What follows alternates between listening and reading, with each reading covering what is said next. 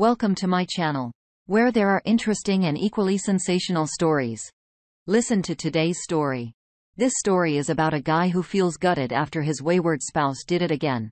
But let's see how it plays out.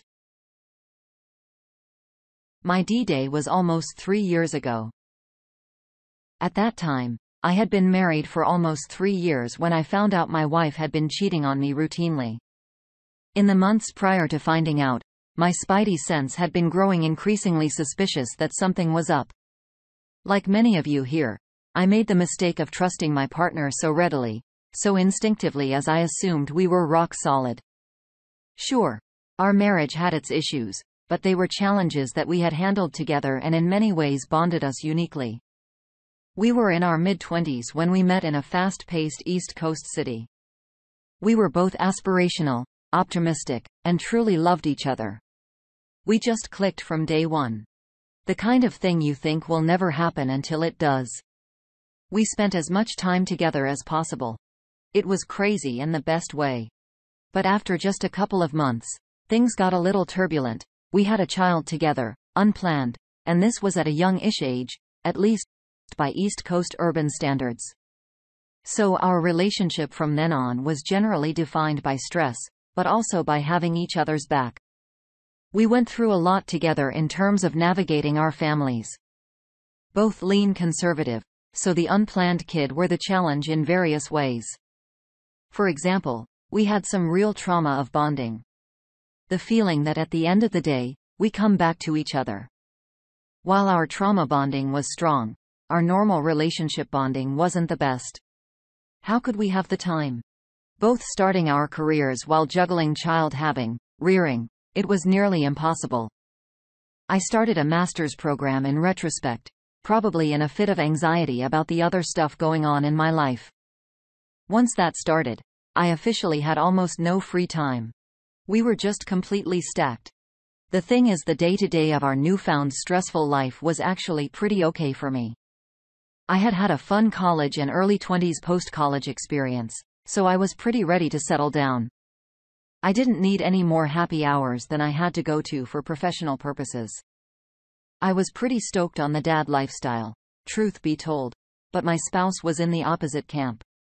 Her entire life had been heavily regimented due to controlling parents. Minimal social life, even through her mid-20s, constantly under their thumb. So once we were married and I realized the dynamic at play, I made it a point to ensure that she could go out on a Saturday night with her girlfriends or whatever. Her friends, I'd met and generally liked.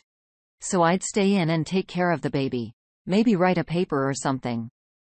Sometimes I'd even have to cover for her with her parents, who, of course, lived around the corner, who might ask me why she wasn't answering her phone. I'd say she was already sleeping. Mind you, I had no FOMO whatsoever, as I felt like I'd been there, done that. While for her, she still had that social itch to scratch, so I encouraged her to absolutely go out and have a good time. As a working mother with a stressful job, I wanted her to go out and blow off steam. The cheating essentially took two forms: physical cheating and one-night stand with complete randos as she met at bars, went out on those Saturday nights with the girls, and emotional affairs with people she knew, usually coworkers. These were happening simultaneously. From what I know, there were for sure multiple 4+1 night stands and at least 2+ in the emotional affair coworker category. Sexting, basically. I don't think the latter ever turned into the former, but it is hard to say.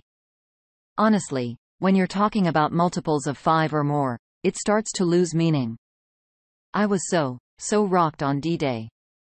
It was a thing where I was about to go to bed and saw her phone go off. I'd had the creeping suspicion, so I caved and checked. Boy, was I in for surprise at the scale of what I found. Christ.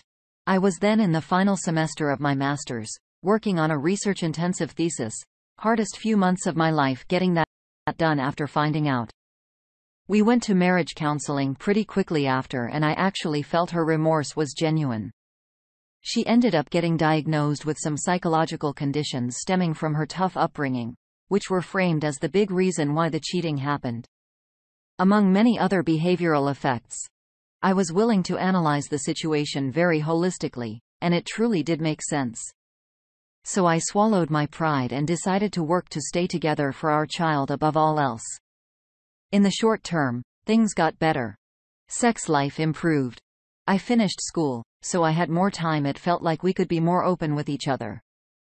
After a few months, we decided on a fresh start across the country to a state we'd both wanted to live for a long time.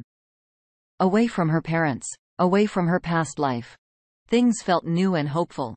First 1+ year went pretty well in the new state, but just before the beginning of the pandemic, I had a bad feeling again. She'd been hanging out with some friends of friends who didn't give off the best vibe.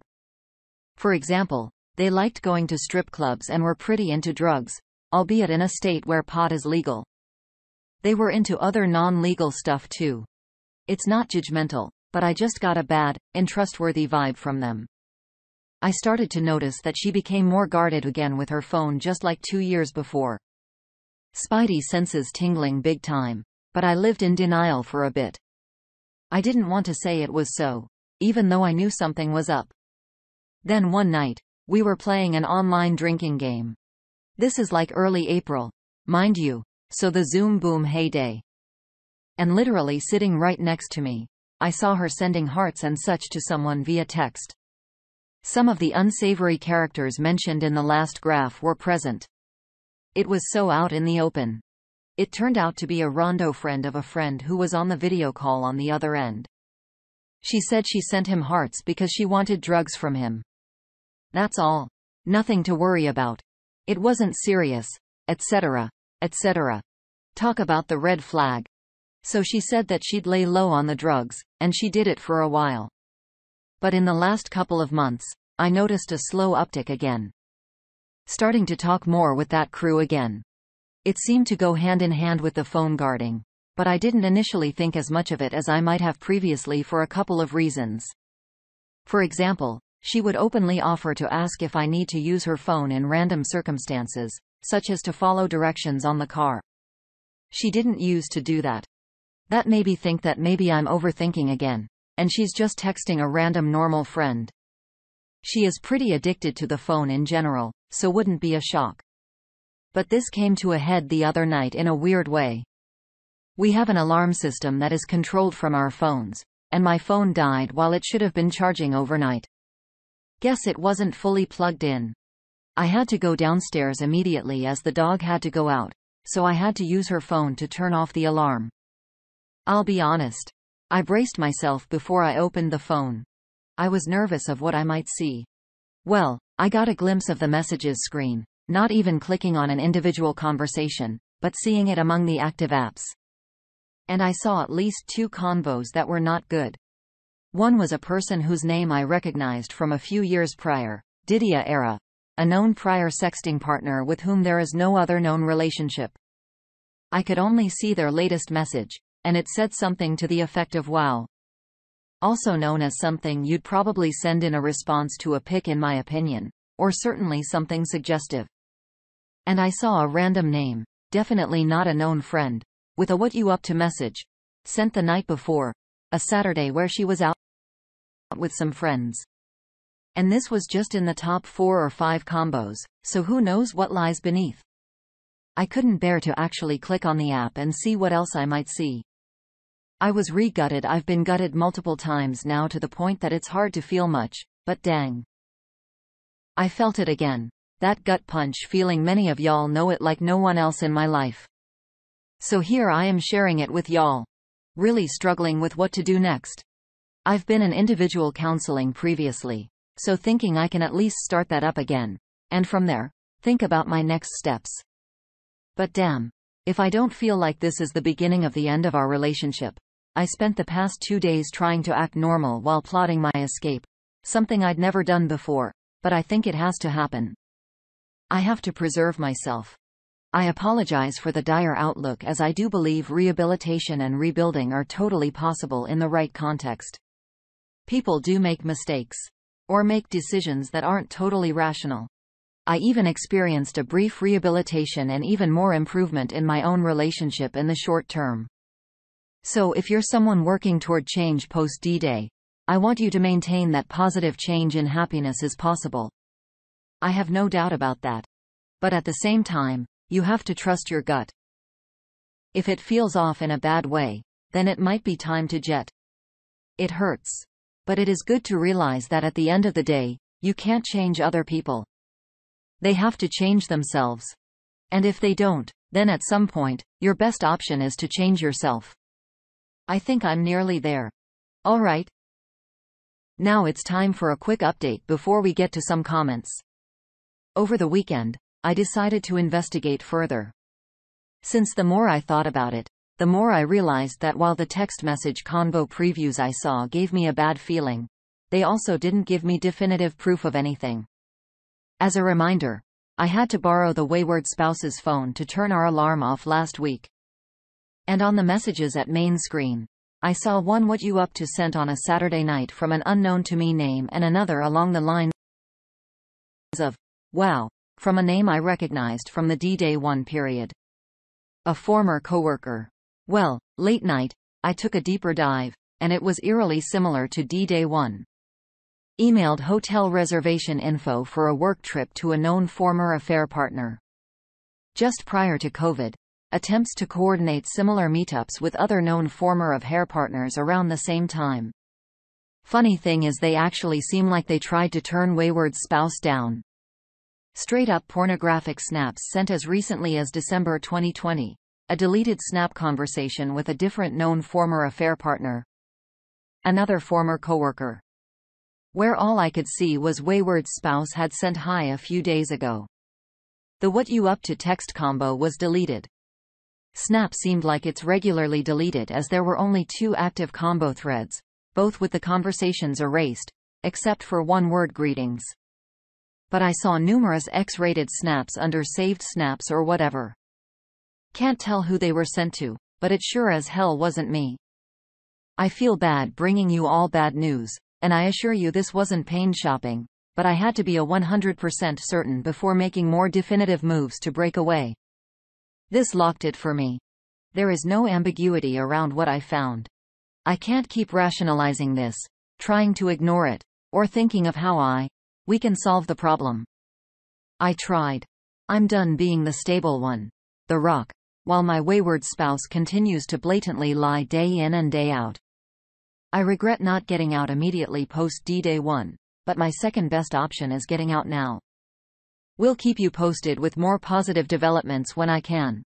In solidarity with anyone else out there reading who finds themselves in a similar position. Okay. Time for those glorious comments. First up from Disastrous Draft 4717. Wow. I am heartbroken for you and your kiddos. First, I would lower your up and find out your options. Unfortunately, I would also test the kiddos for fraternity, as well as yourself for STDs. She has been cheating on you almost your entire marriage. It is tragic that she is a conniving, sneaky lowlife, but you will not know a 100% until you test. I have no problem with legal drugs, but Jesus man, your wife has children. Cops come to your place. OP. We found wayward spouse dead in a hotel room from an OD. Talk about screw the kids up. She is screwing strange men and doing drugs. Do you want these people around your kids? No freaking way. Your relationship aside, drug dealers don't play. Her behavior is effed up and putting your family in real danger. The last thing your family needs is a bunch of cokeheads busting up your place. They don't care if they scar your kids, and neither does wayward spouse. Dude, you are working on your degree, working and watching the kiddos all while she is being a big cheater. Is almost like she is a psychopath. Who does that to someone you love? You deserve better. It is time to stop the madness and get off the crazy train. Good luck and God bless. Our next comment comes from I'm Sean. Sounds like she has a few addictions rolling here. People would choose this sort of lifestyle, sell them, make good decisions, and don't do well over the long run. Make sure to check your finances and start separating them. Get a lawyer and get test of rest CDs and get ready to file. Make sure the lawyer knows that she is using hard drugs depending on your state that may come into play in terms of custody or supervised visits. Also, be prepared to share this information with her family so that they know exactly why you're divorcing. Because she's sure as hell isn't going to tell them the truth. One final thing. Get a voice-activated recorder and start carrying it with you. Don't be surprised if she tries to manufacture an incident of abuse. It happens, especially once she realizes she can charm, trick, or sex you out of divorce. Protect yourself, my brother. No one else will. Good luck. And we're gonna round things out from the OP. Yep. I feel sad that a paternity test is the right move, but it very clearly is. I can't continue to deceive myself. If she cheated on me this way while we were married, then I'd be crazy to think she wasn't doing similar stuff while we were dating when pregnancy occurred. On the illegal drugs, I think it was legitimately a short stint. But that's mostly due to miraculous timing. She was getting more and more sketchy, hanging with that crowd just as lockdown began in March-April of 2020. When people actually took it seriously. I think that snapped her out of that phase, but it's honestly hard to know. Now I wonder when she's acting manic, if she's acting on Molly, who knows? And I agree about the dangers. She seemed to think it wasn't a big deal because the drug hookup was a friend of a friend who that whole friend group seemed to like. Surprise, surprise. People who drew drugs, like the person with the drugs. Oh. Thanks. I appreciate it. That was what made D-Day 1 so hard. We were new parents, both working a lot, and me also doing a master's at night. I had my nose down, busting my butt, and had little free time.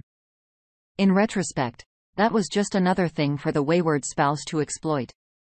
She knew I'd stay home with the baby because my priorities were so different from hers.